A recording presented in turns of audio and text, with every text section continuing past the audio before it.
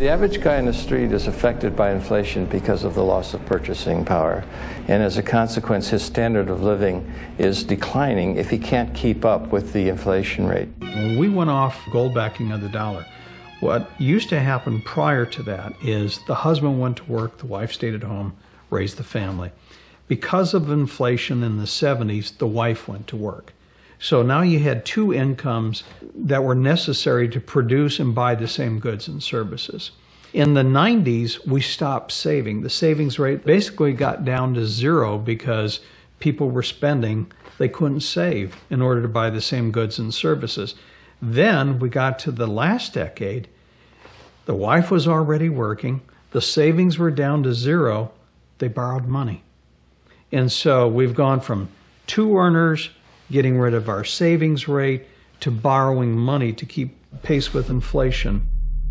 The average person is now forced to borrow well beyond their means, getting themselves deeply into debt. At first, this was to maintain a nice standard of living, but slowly, it has become necessary just to survive. By printing so much currency and devaluing it so heavily, it would seem that governments are essentially levying a hidden tax on their people. Central banks try to say that 2% or 3% inflation is a good thing, and they make that a target. Well, it's still a tax. Why is 2% inflation or 3% inflation better for the country than no inflation?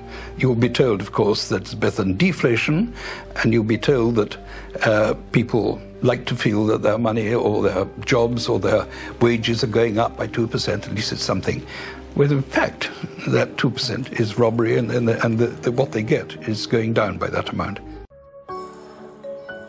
I think the guy on the street he's kind of frustrated. They go, gosh, I went to college, I don't have a job, I can't get a job, I spent all this money, I've got student loans, it's costing me more to live.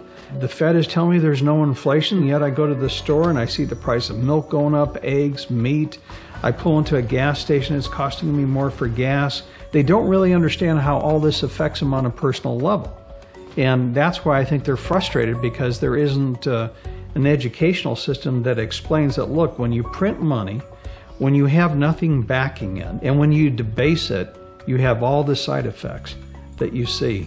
Higher inflation costs, corruption, cronyism, all the things that have been in headlines that we've seen over the last 4 or 5 years. The protest movements are an interesting phenomenon. A lot of people are terribly upset with Wall Street. They're upset what's happening to their purchasing power. They're upset with the news that they hear of the fact that the executives of these giant banks are getting million-dollar bonuses at the same time they're dipping into the pockets of the taxpayers to get all this bailout money. And so they're angry. Unfortunately, people are demonstrating against the crisis, the economic crisis, and yet at the same time they're demanding more welfare, they're demanding more medical benefits, they're demanding more state control and regulation of their lives, they're demanding more money being created and pumped into the society. They don't realize that those are the very things that have brought them onto the street in the first place in their anger.